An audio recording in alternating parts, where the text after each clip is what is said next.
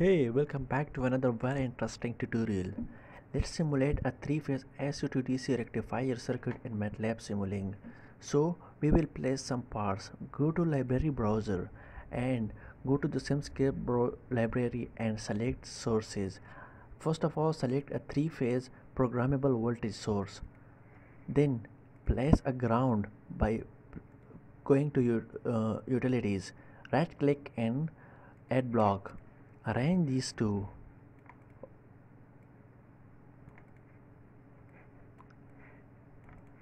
Double click on three-phase programmable voltage source. You can give a amplitude whatever you want. I will make it 100, frequency a phase shift of 0 and a frequency of 50 for example. Right, click apply, then click OK. Now again go to the programmable library browser and place a three-phase VI measurement which will measure three-phase voltage and current.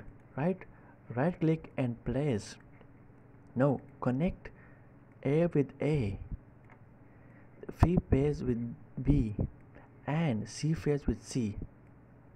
All done. Now again go to library browser and connect and place and go to power electronics, place a universal diode. Here it is. Double click on it, make number of bridge arms 3 and the electronic device should be diode. Apply. OK.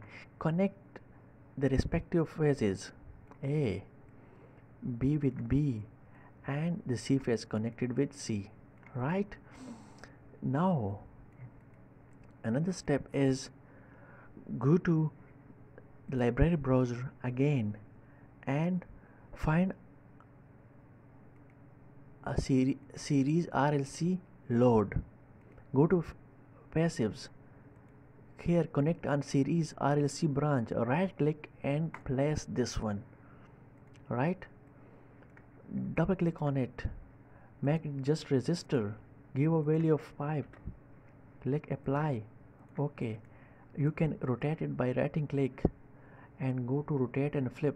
I want to rotate by 90 degree. You can also place Ctrl plus R. Here it is. Now connect these with the diodes rectifier circuit. Here, all done. Now go to the library browser and go to the again just measure the voltage measurement sensor. Place here, connect across resistor. Go to the library browsers and go to the commonly used Simulink blocks. Just place two scopes.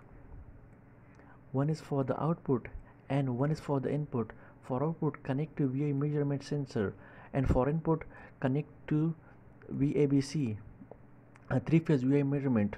Now the final step is go and place a power GUI. Where you will find it, I guess it is in no. The power GUI is here in Simscape library power system specialized power. Right click and place.